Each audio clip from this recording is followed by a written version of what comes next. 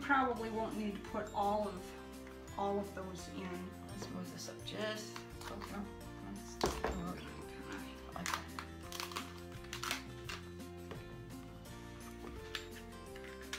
So she's ripping the cabbage leaves and just folding them to make help, sure that they help make it fit.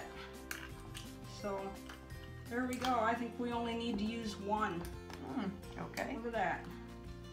So let me give this a little closer look to the camera. You can see that the cabbage leaf is here around the edge, and then there's liquid on top of it. And now we're going to add our jar. Just going to put that jar in there. And that's just going to be for weight. Yep, and then actually, you know, it's sticking up just a little bit, but when we put the cover on, it's going to push down. And when you put the cover on, you do not want to put it on real tight, because it needs to be able to, you know, those fermentation gases need to be able to escape. So, yep. And then you can just leave it sit out on your counter for 5 to 10 days. So we'll see you again in 5 to 10 days. Not really. Nancy brought some that she just finished making, so we can show you the finished product. Yeah. Right now.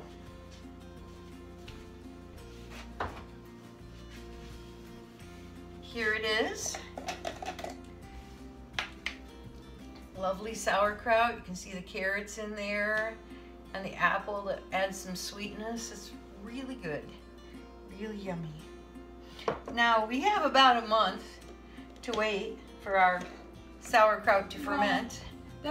I let it sit for a month when I'm using my crock, but it can be ready in as little as 5 to 10 days. Okay, we have 5 to 10 days, and Nancy is going to share with us some extraordinary testimonies that have actually been occurring in her life, which, of course, I've never made sauerkraut, so that was amazing.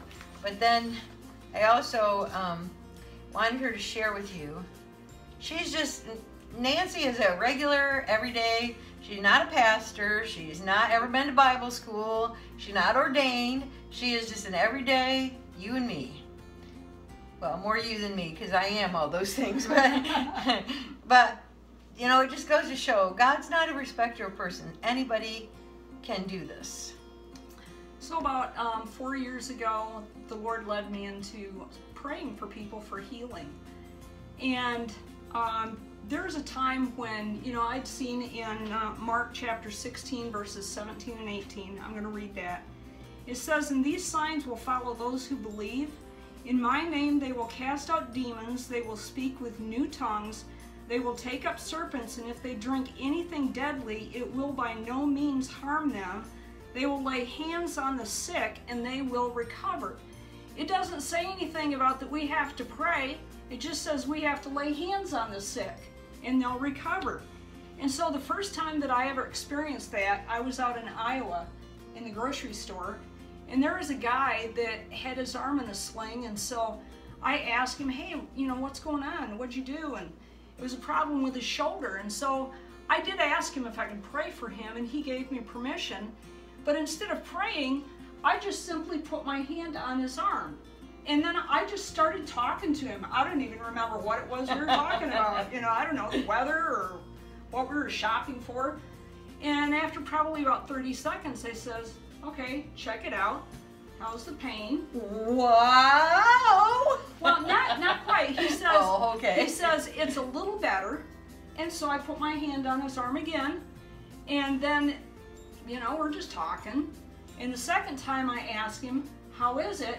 he moved it, and he got the biggest, I mean, he just had this amazing look on his face, and he says, "How'd you do that?"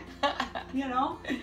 And so I just shared that scripture with him, how, you know, that as believers we can do this, you know? And then there was another time I was at a healing meeting in South Holland, Illinois, and the guy that was leading the meeting, there was a young man that was having problems, knee problems. And so this guy prayed for him, and the young guy said that his pain level went down to about a 2. And then after the meeting, you know, people were just standing around talking, and I saw that young man sitting, and he was rubbing his knee. So I went over and sat down next to him and asked him, hey, what's going on with your knee? And he said, oh, there's still some tightness there. So I just reached my hand over and I just put my hand on his knee. I didn't pray, And then a little later on, I actually have a video testimony of him on my phone. And, I asked him about, okay, what happened? And he said that when the other guy prayed, his pain level went down to a 2.